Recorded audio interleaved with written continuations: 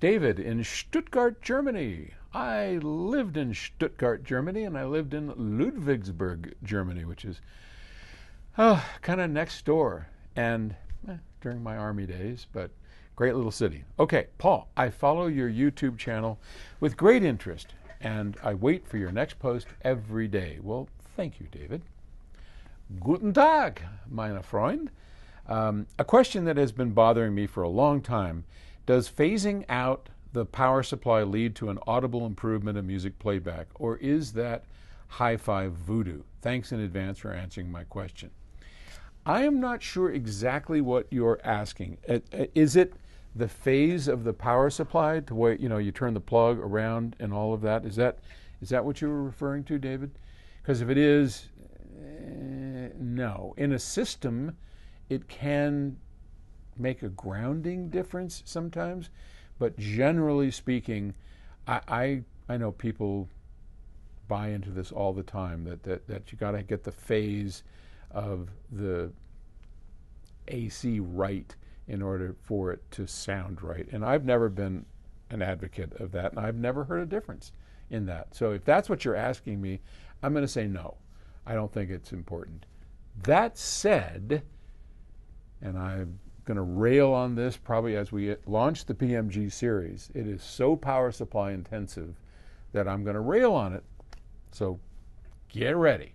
I showed you a few days ago the PMG preamplifier and how we had all these massive film capacitors in that, because that, and especially in a preamp, is so critical. A preamp is basically a beautiful power supply with a valve. That's the amplification system that's turning the power supply on and off into your power amplifier. Power supplies are critical, and the better the supply, the better the sound. And yes, you need a great circuit that doesn't muck up the power supply delivery, and we go through all of that stuff, right? But power supplies are critical, and I wanted to show you. This is the inside of a PMG 512 DAC. And this is just an engineering sample. You're not seeing, there's a big cage that goes over this, a big ISO. This is the PureStream DSD 512 module.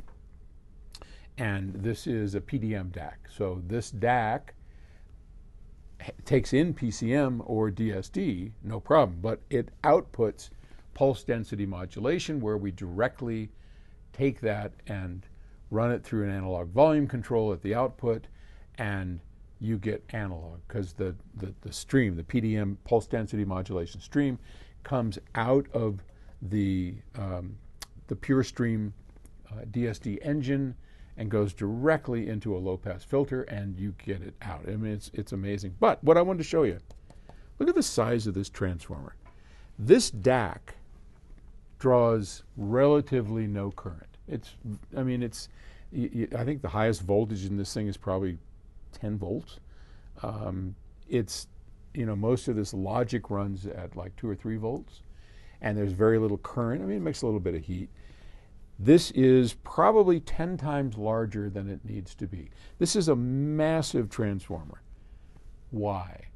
It sounds better. It has lower impedance. The wire is thicker. The primary and secondary wires are huge relative to what's needed. Power supply, power supply, power supply. All these caps, you can't see them under here. There's a huge amount of power supply under here, where you've got the sequencer.